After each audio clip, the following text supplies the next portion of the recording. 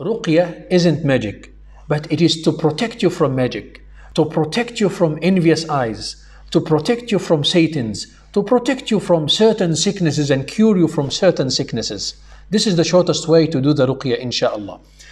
You bring your two hands together and then you start reciting Surah Al-Fatiha. Every Muslim knows Surah Al-Fatiha one time.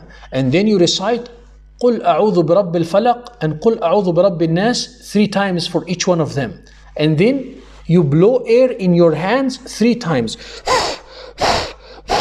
And then you take your hand and put it in the place of the pain, on the place of the pain, whether on your body or the body of someone else, and you rub that place while you're reciting اللهم رب الناس أذهب الباس اشف أنت الشافي لا شفاء إلا شفاؤك شفاء لا يغادر سقما.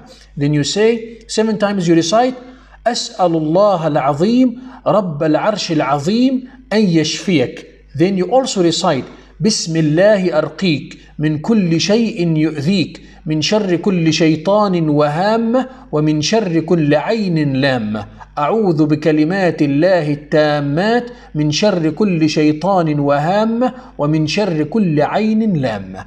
May Allah subhanahu wa ta'ala protect us all. Share it with everybody for more knowledge.